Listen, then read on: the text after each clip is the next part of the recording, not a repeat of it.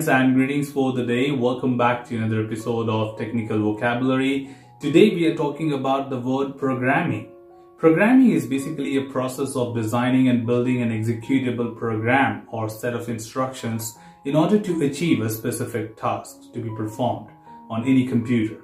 Now, there are two different things which we need to understand here. One is the programming, which is the process of creating a program, and what exactly a program is all about. So of course, the program is an set of instruction which you, generally being a user, define in order to perform certain tasks or a particular specific task, which could be anything. It could be about calculating one number or multiplying two different numbers, or even performing some complicated task like working with arrays or sorting certain numbers, or maybe making a function work in a particular application.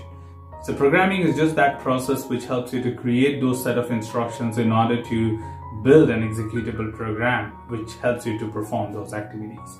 Well, when it comes to different types of programming languages, we have certain categorizations as well. For example, if you talk about the procedural programming language or functional programming languages, object-oriented programming languages, and there are many other which not everyone will definitely know about it. But of course, the agenda here is not to get into the details, but yes, there are different types of programming languages available.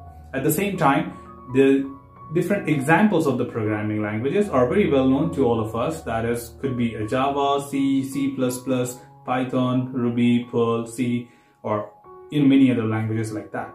So yes, this is where we try to understand some of the simple terms in a much better way. So today's word was programming. We have understood what are the types of programming languages and definitely the different examples of programming languages.